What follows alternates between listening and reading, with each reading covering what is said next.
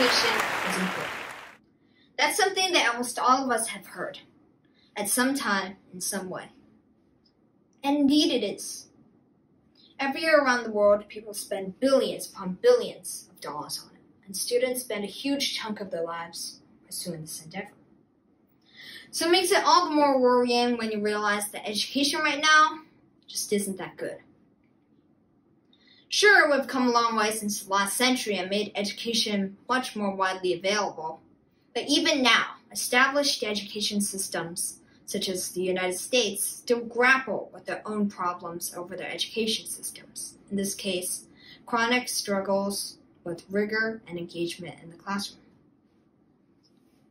On the other hand, East Asian countries like China or South Korea still put too much pressure on the students.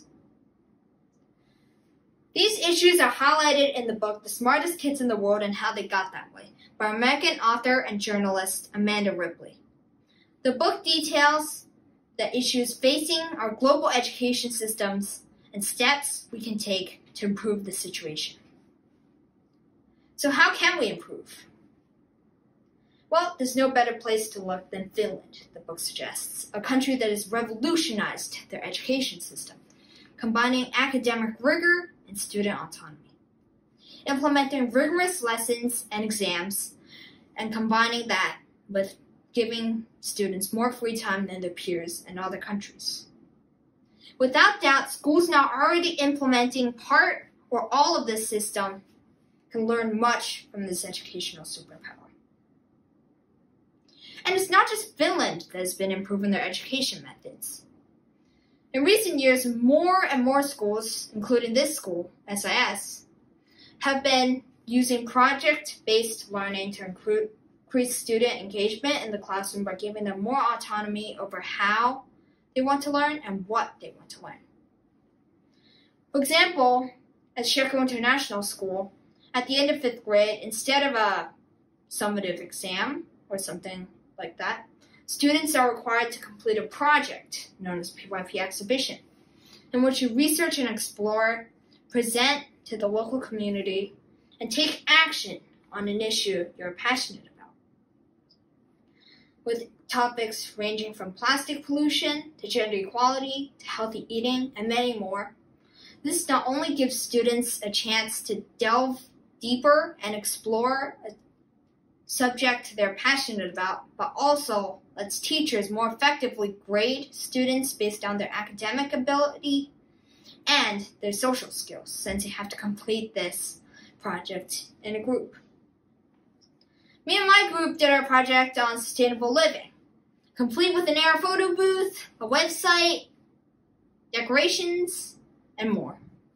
Though the quality of the project was questionable at best, me, and I hope my team, still took away many important lessons about teamwork and collaboration.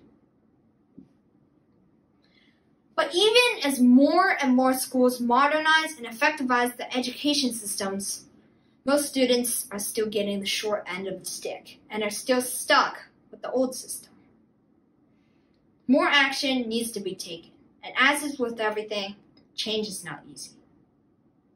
To some, reforming education may even feel like a waste of time when we can't even get pressing issues like climate change, poverty, plastic pollution under control.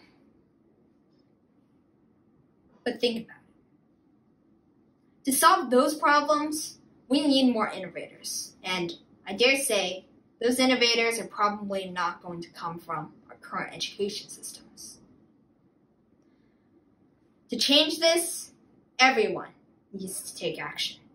From the lowliest individual to the highest ranking government officials in charge of world governments, everyone has a part to play. Whether it be as simple as editing lesson plans and reassessing students based on different standards, to full-scale reboot of an entire country's education system. Every step in the right direction is better than where we are right now, standing in place. Think about that, and perhaps change values.